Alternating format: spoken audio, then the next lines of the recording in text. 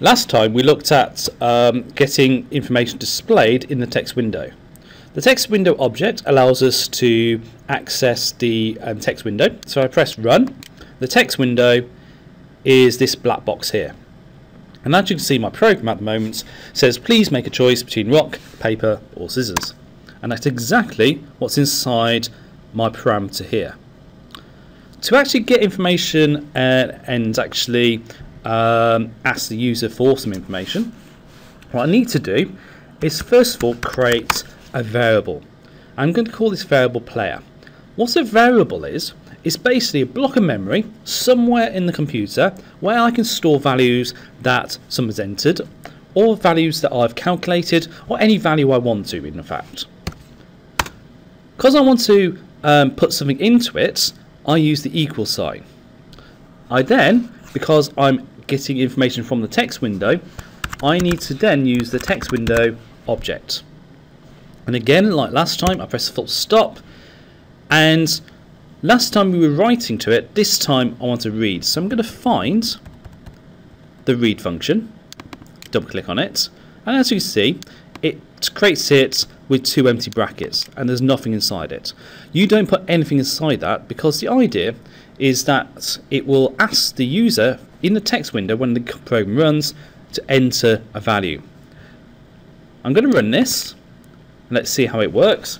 You can see now it doesn't say press any key, it's got a flashing little cursor, and now when I type on the keyboard you can see text appears.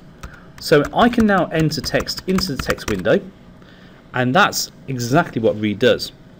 And it will keep going until I press enter, and once I press enter it will take whatever I've entered and store it into this variable. So then once it's stored in this variable I can access it later and use it to do other things. Well, let's see how to display it first. I'm going to show the code to display it. So like before, it's text window right line. I can then put some text in, so something like you have selected, and then I'm going to stop the quotation mark, I'm going to put plus sign in, and I'm going to put the name of my variable player. So what I'm saying here is display this bit of text, then add on to it whatever's inside the variable, whatever the user's entered. So the code now reads display this text here, get some input from the user and store it in the variable player. Then you need to print out you have selected and add on to it the contents of the variable player. So let's run that and let's see what happens.